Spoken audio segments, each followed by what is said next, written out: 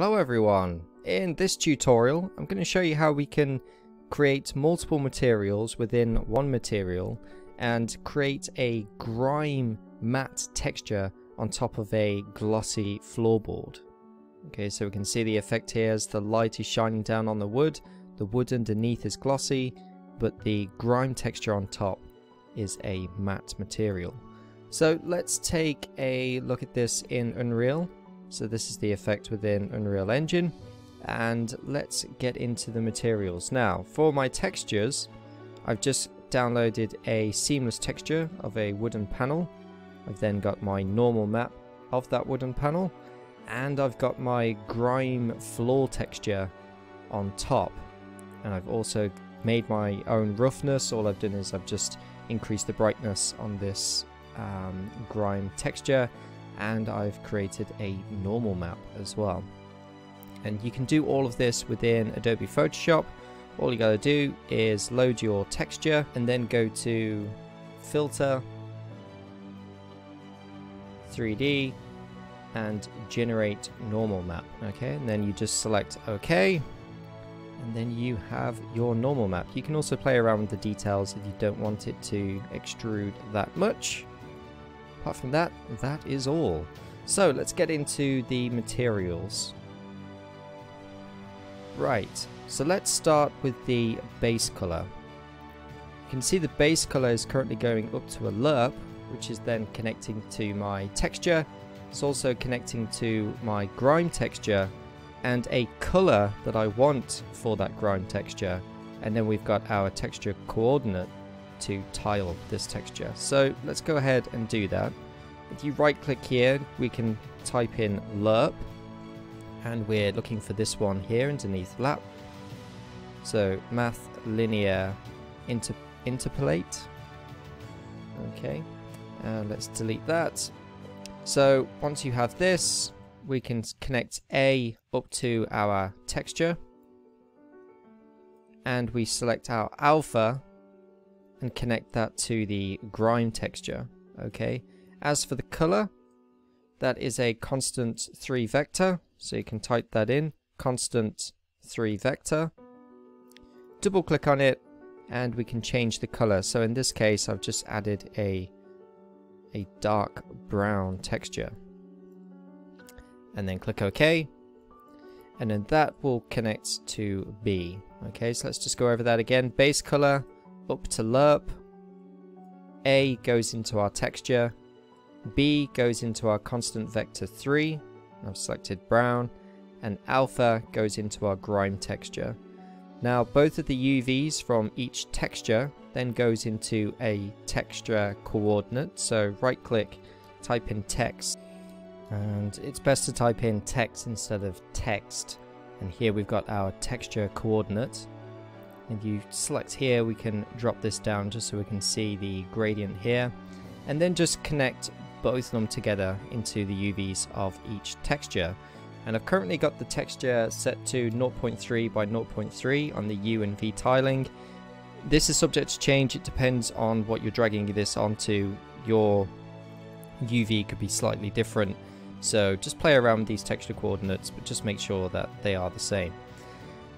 Right, let's get on to metallic. Metallic, I've added a parameter, so right click and type in parameters, parameter, and go on to, let's actually type this in, parameters, and you want to go to scalar parameter. Okay, and then just drag that into metallic.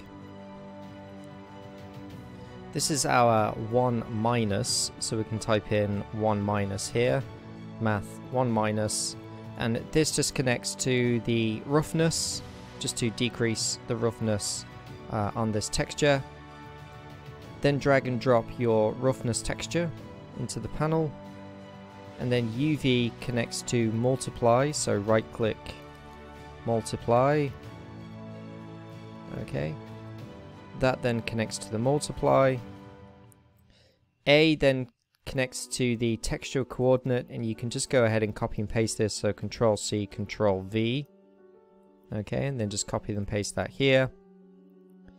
And then this is another parameter. Okay, so just type in parameters, where we scale our parameter. And this time type in the default value of 3.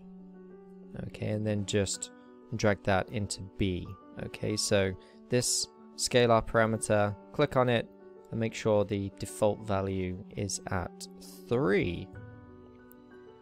Okay, let's move on to the normal. Here we've added a add node, so just right click, type in add, and under math select add.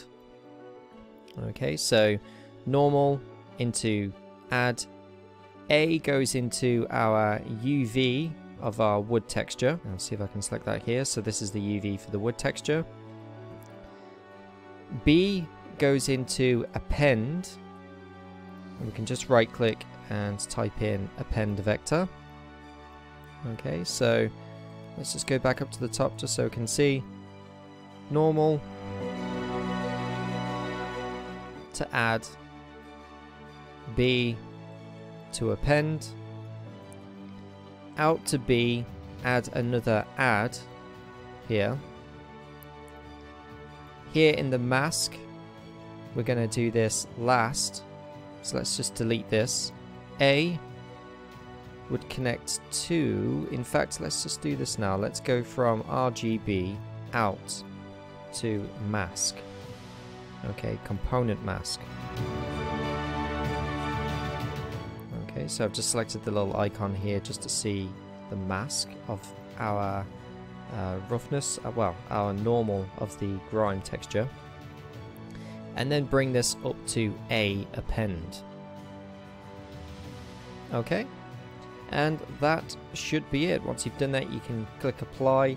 Again, you might need to go into these texture coordinates and change these numbers. If the texture's too small or too large, then you'll just need to change these numbers accordingly. So apply and save, and then just drag it onto your material. So here I've just added a little point light just so we can see how the light interacts with the floorboard underneath. Okay,